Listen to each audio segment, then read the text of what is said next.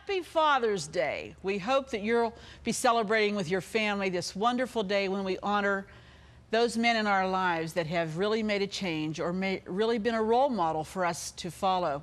And if you're a dad out there who has stood by your family, has provided as well as you could all your life, has gathered your children around you and has loved them, I'm honoring you today. Because you know what? You're a special person.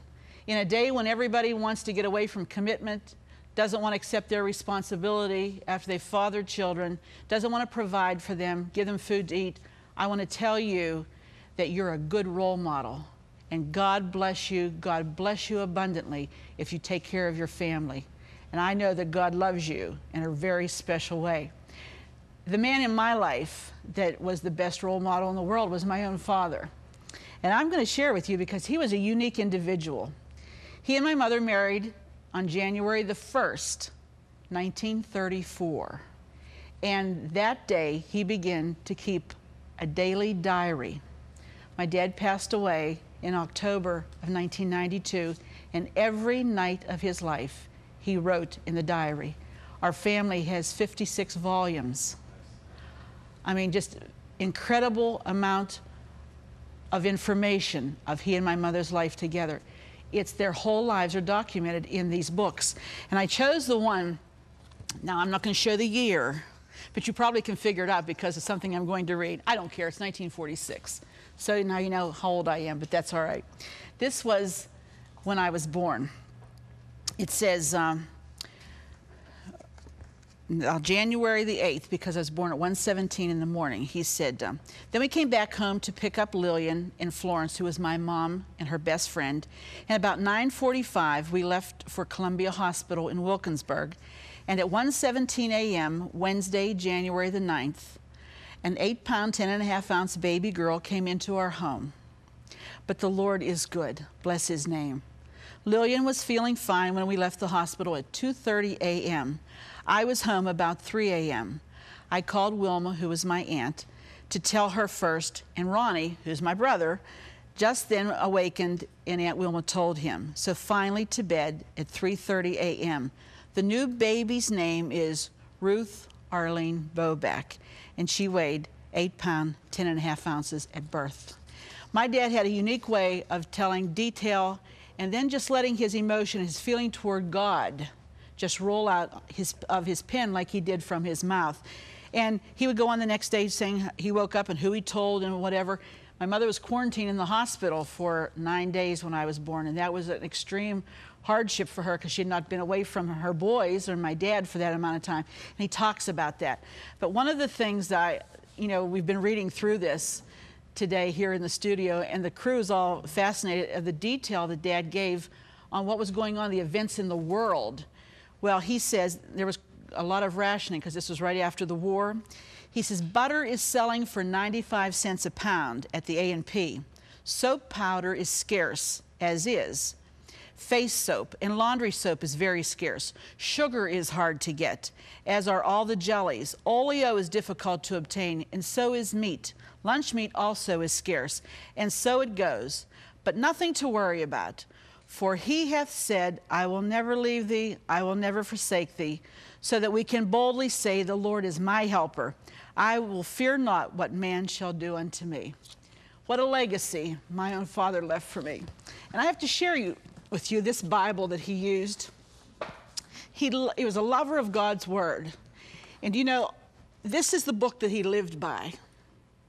He was a role model, a good role model, because he patterned his life, his feelings, his emotions after God's word. And that's after God himself. I have to show you how he, some people would never put a mark in a Bible. Well, my dad believed it was a tool, and you use a tool and use it for whatever. Any little idea or thought that the Lord would give him when he would be reading, Dad would write it in the pages. He wrote here, oh, how I love thy law. This is his reference study Bible. Then he would, page after page, every little thought you can see, he would just write down here and there. I told Dad very often, Dad, you should have been a statistician because every little detail meant so much to him. Here he wrote, let me find the right page, how many times he had read through the Bible from Genesis to Revelation. He began April the 1st, 1930, and by September the 30th, 1930, he had read it through the first time completely. That's a lot of reading, boy. He was hungry for the Word. If you go down here, you'll see he didn't finish the 26th time because he passed away and went on to be with the Lord before he was able to finish that. But what a wealth of this Word was in my dad. Look at this. Page after page after page, you can see where he would mark it with things that were important to him. You can see even marked up in the margins. And he didn't just read through the text. He would read all the helps, read up and down, all the references. That's what he called really studying the Bible. One of the most wonderful sights that I can remember is seeing Dad sitting at the kitchen table. He'd have his colored pens with him and the ruler, and he would be reading, just poring over the Word of God. This legacy, I can't tell you the value it has in my life. He was a special man.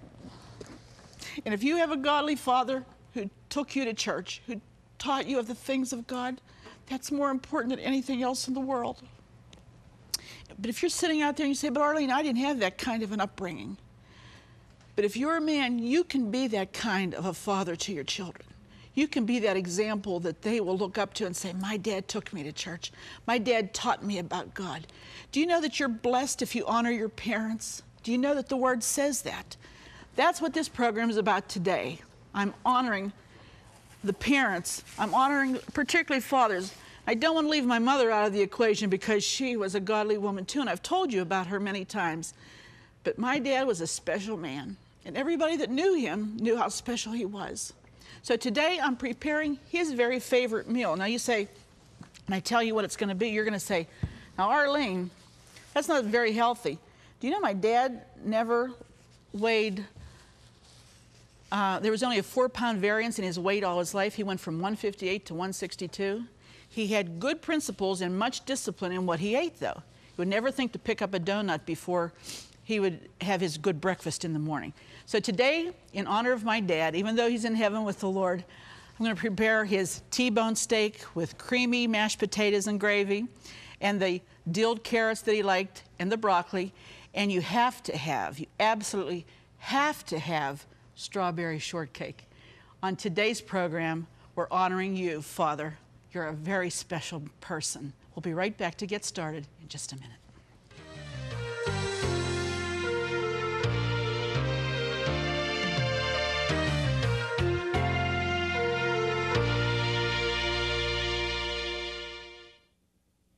Here's today's at-home hint. Add 2 tablespoons of corn syrup to your brownie batter for really moist and chewy brownies.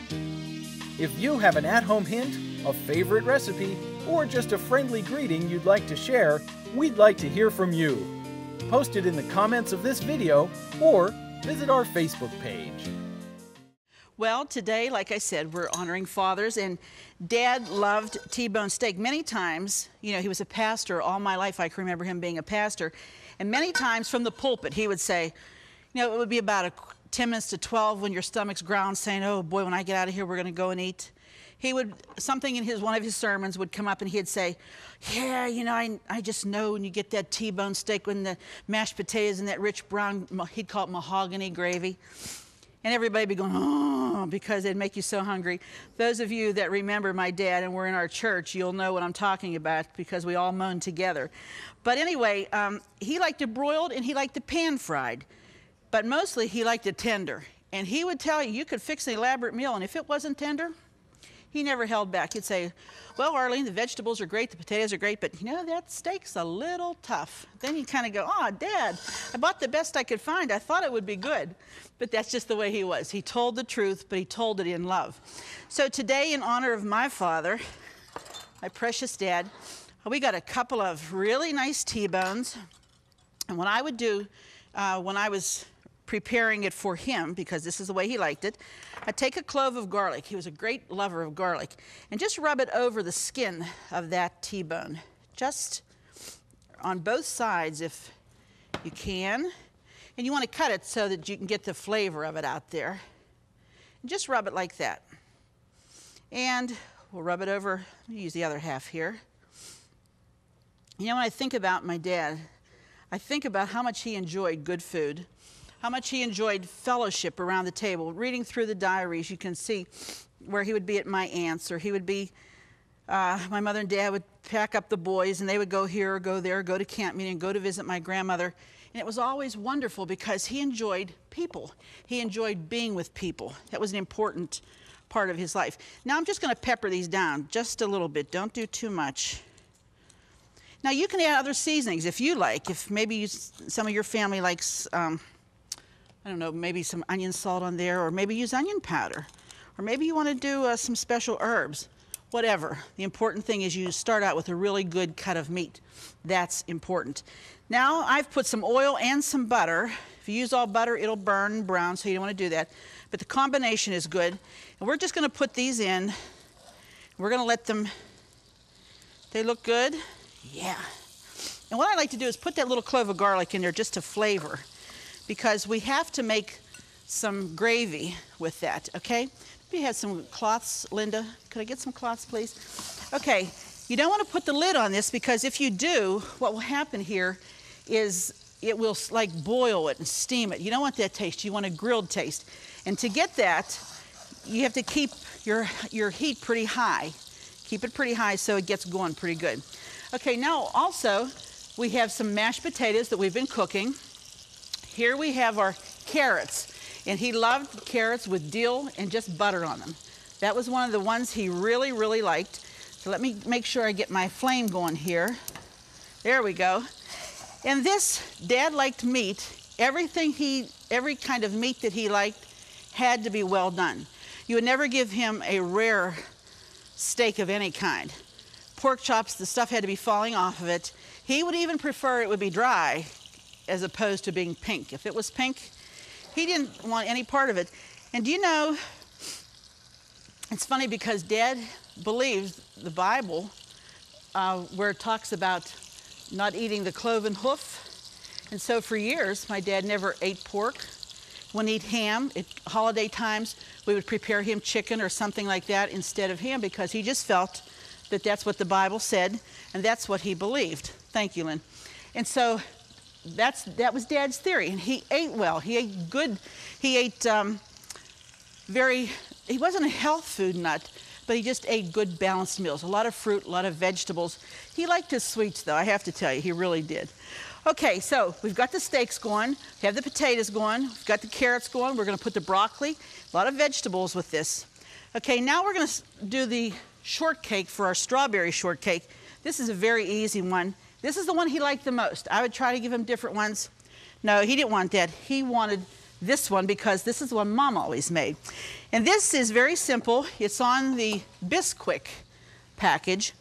This is about 2 1/3, let me make sure, 2 1/3 cups of Bisquick. We just put that in our bowl.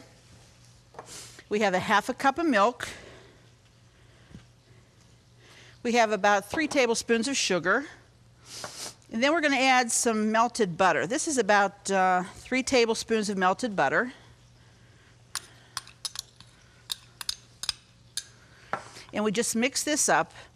Mom used to make these a lot for us. We would, she had like when the strawberries were really in season, and she had good fresh strawberries, and maybe not too much for dinner because this would fill you up. And we make this all the time because this is what Dad really liked. But she'd make little individual ones. She wouldn't make a big one. But because it's a special event for Father's Day, we're going to make one large shortcake and put it together. You want to mix this just until it's moistened. Make sure I got all that milk out of there because it seems a little dry. Okay. Clean off that spoon. You want to preheat your oven at 425. Now don't turn those steaks over. If you're doing them in the skillet, do not turn your steak over. Leave it on one side until it's completely cooked through. Now we're going to pour this into a pan that is not greased. You can do it into a cake pan or a pie pan, whichever. It will work. And basically, we're just going to flatten it, just like this. It's amazing how short this cake comes up. As Dad used to call how short it was. Never quite understood his relationship to tall, that he meant by a shortcake. But I think he meant it was flaky and it was delicious. All right. We're going to put this, here we go, just like that. This goes in the oven at 425 for about 15 to 20 minutes, all right? And we're going to watch the time there. It browns, it gets nice, and it gets flaky, it puffs up, and then you let it cool, and then you split it. Now what you do with these strawberries, in the meantime, you do a little maintenance here. The strawberries, you want to clean them like this. You rinse them first. Don't rinse them after you've cut them, because if you do, all the juice from the berries goes down the drain. So you wash them, rinse them first, and then you cut them up in slivers. Then when you're going to sugar them, which is what you're going to need, you take some sugar and you just pour over it like this.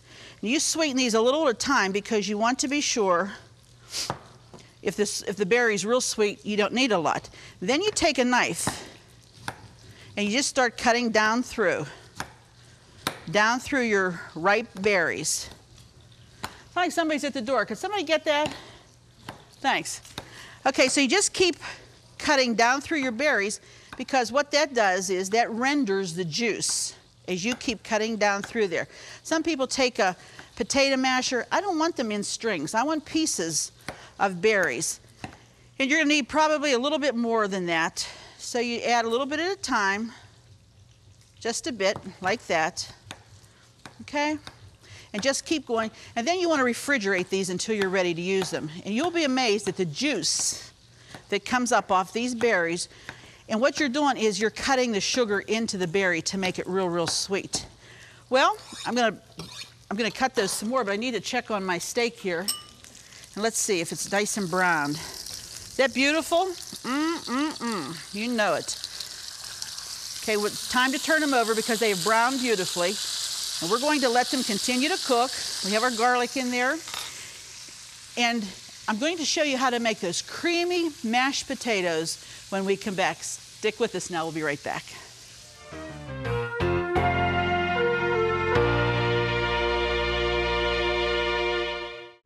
Do you love watching At Home with Arlene Williams? Then be sure to check out our new YouTube channel. It's filled with classic episodes from over 20 years of At Home, and more videos are added each day. And don't forget to click the subscribe button so you'll never miss another episode of At Home. Well, we're going to show you how to make those good mashed potatoes that Dad always loved. We've boiled our potatoes. Now remember, you want to cut them small so it doesn't take all day for them to cook, because the bigger they are, the longer it takes. And you cut them all about the same size. Then I use my mixer because I'll tell you, that's the creamiest way to make them. And this is quite a bit. This is about 5 pounds of potatoes. Not just for 2 people. This is for a few more than 2. And then just add your salt in. And I try not to add too much because people can add it at the table if they want to. If you like pepper, add your fresh ground pepper now. If not, wait till later. And then just start doing this very easy.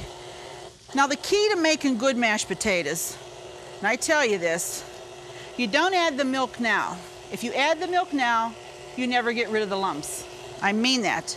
You have got to have the lumps mashed out of them, and that's why I'm using the paddle, because that's the way you do it. You mash the lumps out of them, and make sure that you drain all of the water out of them, because if you don't, you'll have a problem. All right, you can see these are pretty creamy already because they're and you can't like cheat on say, well, I won't let them cook as long because I'm in a hurry. It's not going to happen. Okay, so we're going to turn it up a little bit. Let me get my spatula here. And just make sure you get them around the sides. Okay, there we go. Now you want to warm your milk, and I have milk warming over here.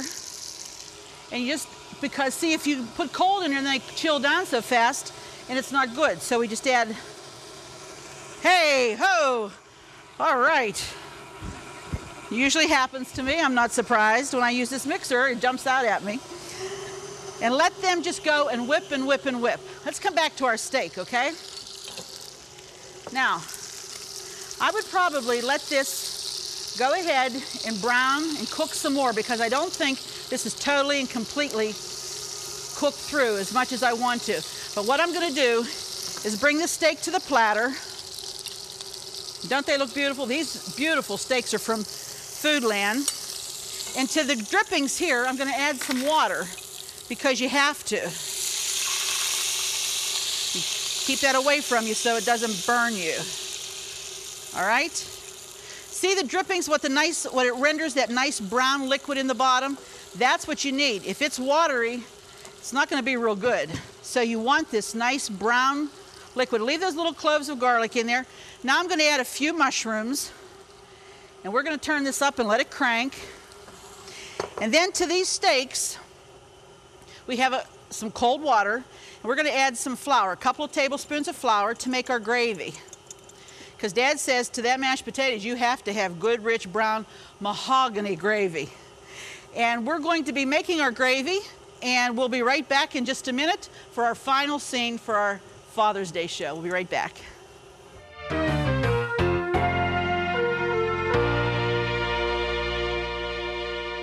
Just go to ctvn.org/athome to get all the recipes from today's show for free.